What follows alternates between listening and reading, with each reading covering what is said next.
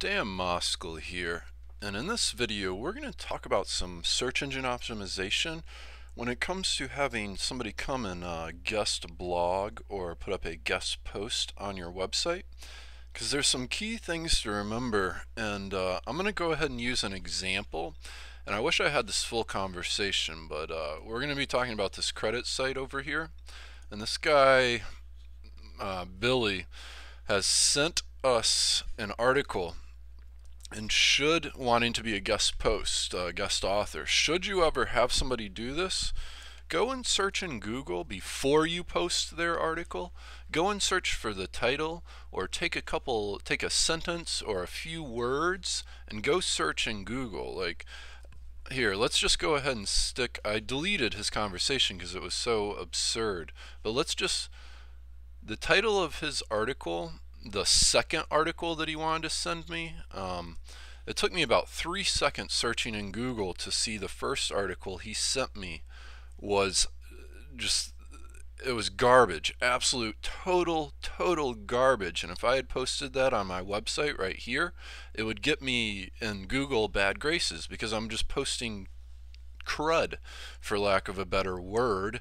And it was literally here. We're going to use an example because I want to show you just how bad it was. I mean, it was just absurd.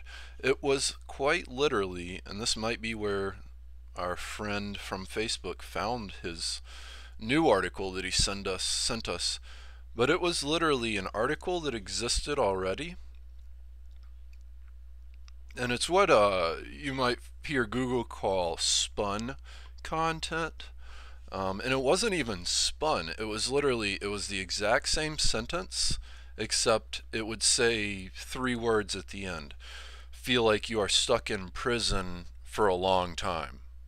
And then it was the exact same, 70% of it was the exact same words.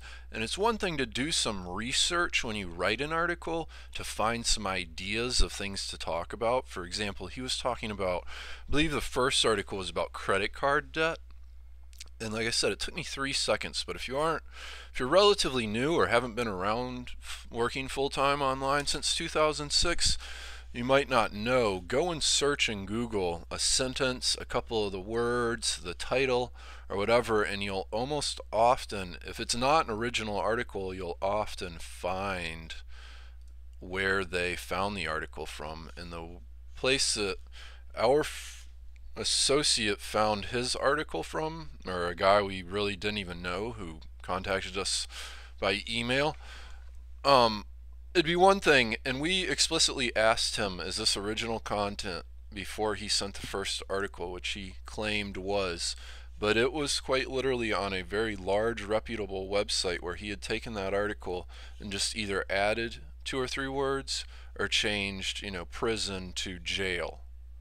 I mean, it was just, and if we had posted that garbage article on our website, Google's not going to give us search traffic for that. They're not going to say, oh, we like your website because you just, and what I'll call, and Google may disagree with me, but I call it just plagiarized and stolen content. It was garbage.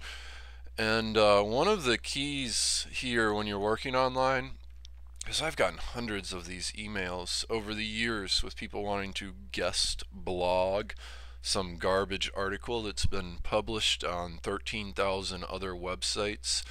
And when they send it over to you, they're going to want a backlink to their website, which in my opinion, if I'm going to come and write for your website, if you contact me, I very well may be willing to write for your website, but I'm not going to demand a backlink. I might ask you for a backlink, and if you say no, it still may be worth it for me to go ahead and write an article for your website, because if you just put, this is written by, I'm Dan Moskal, but this is my pen name for credit, Dan Willis, you can find more over at his website or something. People very well may go and visit my website from your website, even if there isn't a link. Like, they may go over to Google and search, my name or something, or you could, at the end of the article say, hey, this is a guest post, to get more you can go and visit, and just not put a link in, And I think that would be a way to generate some more traffic, not to mention get your name out there a little bit more, because right now this site gets traffic and there'd probably be people that would read his article. Plus, in my opinion, dude, writing a 500-word article is not a difficult task on any subject. What I do for my articles is I'll make a little outline and then I'll write my articles. Like, I'll just jot down a couple of the main points. Like, this one's about bad credit. So a couple of things about bad credit. What is bad credit? How to fix bad credit. Like, it's not hard stuff. I think you spend more time, or people spend more time trying to spin an article or change an article that's already been published or rewrite an article, when it'd be just as effective and a lot more beneficial to everybody, the search engines, the person that's writing that person's website, and us searchers, the people that type into Google for things. If you just write an original article, man, how many things can you write about within a subject? Like, we're talking about debt, but let's talk about even building a website. There's a million different topics to talk about within building a website. And if you're worried, like, the Google AdWords tool is a great way to find ideas for not just keywords to advertise on, but ideas for articles or videos, like guest posts, SEO, guest blogging, guest blog posts, all these different things, guest post guidelines, not copied, stolen, plagiarized stuff. But these are just, type in whatever you're searching for over to keyword tool and it'll give you some other ideas. I was just curious if we could see where the gentleman from Facebook had stolen his most recent article from. I mean, it's just garbage, garbage, garbage, garbage. And if your website links over to a website that's doing garbage and publishing garbage out there, your website is not doing itself any good. If anything, you're kind of shooting yourself in the foot.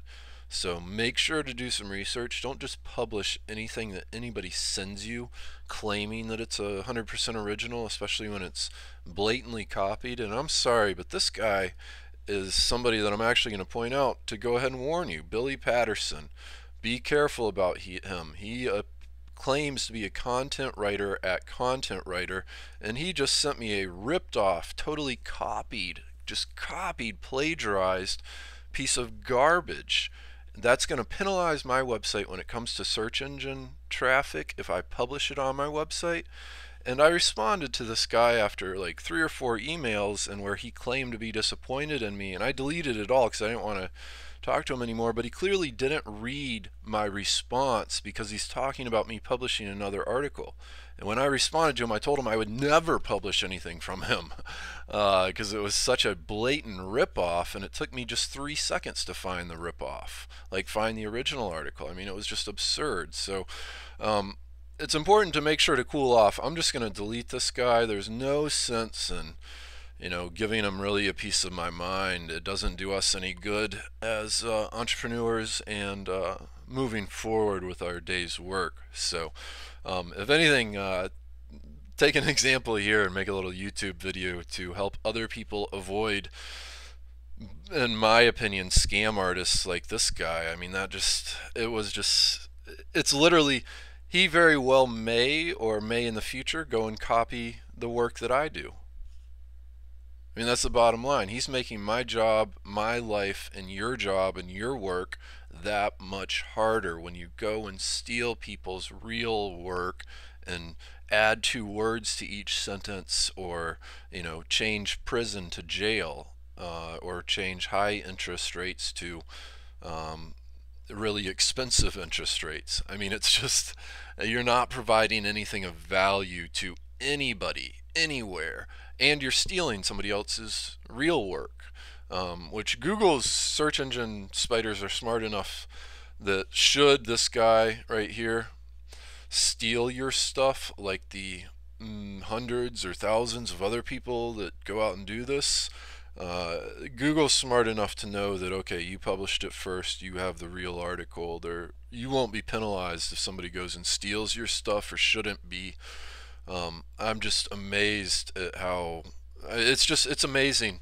You'll have more than just this guy. I've gotten hundreds of these soliciting emails, and it's never once been a reputable, legitimate article or even request. It's just absurd. So if you want to come and guest blog posts on my blog, you're more than welcome to, danmoskeluniversity.com. If you provide original 100% article, or if you'd like a guest blog post from me, I might be willing to, with or without a backlink. Like, just having it written by somebody else on your article, you're probably going to get traffic. And the idea with guest blog posting is to build your credibility, not to go slap a bunch of garbage up on other people's websites or on your website from other people.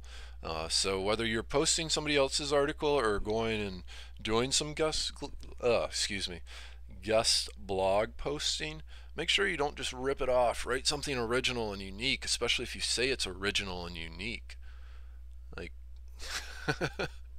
I mean, this is common sense, but I've gotten hundreds of these emails. So there's one last thing I want to mention with this. I think part of the reason that a lot of these quote SEO or content experts are doing this more now is because of the Google updates, which are good for all of us. Their Zookeeper, Panda, and Penguin stuff. The SEO world's kind of in a, especially the consultants, the people that really work to help other people's websites, generally speaking, are in a bit of a panic mode because most of the tools and services from the past have been rendered ineffective. There used to be a lot of automated programs and automated tools that would help build inbound backlinks to your website with good anchor text, but no longer. Today, the search engine, especially Google's, has gotten much smarter to realize the reputable, legitimate websites and to be able to recognize people that are just plagiarizing other people's stuff and putting in a couple words and are just not people you would ever want to work with. So this is Dan Moskel. You can grab a copy of our book over at Amazon.com. It is called How to Build a Website Easy Button, and reach out to us, comment below, tell other people about all the guest blog garbage you've gotten, or if you want, we can talk about potentially writing articles for or with each other. I'm open to that depending on the circumstances and conditions. And should you contact me, please make sure you provide me with a 100% original article. And if I were to ever contact you, me or anybody that I worked with, I would make sure that it's not just a ripped off, plagiarized article, because that's not even a good backlink from another website. Google, if they recognize, which they are very apt to do, that your article is just plagiarized content that's already been published, they're not going to put much value on that backlink going back to your website. So for example, if I had published Billy Patterson's garbage article on my website, Google spiders would say, oh, this article looks exactly like this other website's article.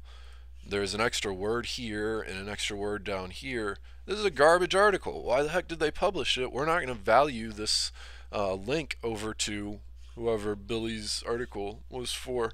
So anyways, this is Dan Moskel. Thanks for watching. Have a great afternoon. Please like this video, leave a comment below, and share it with your friends, family, and colleagues.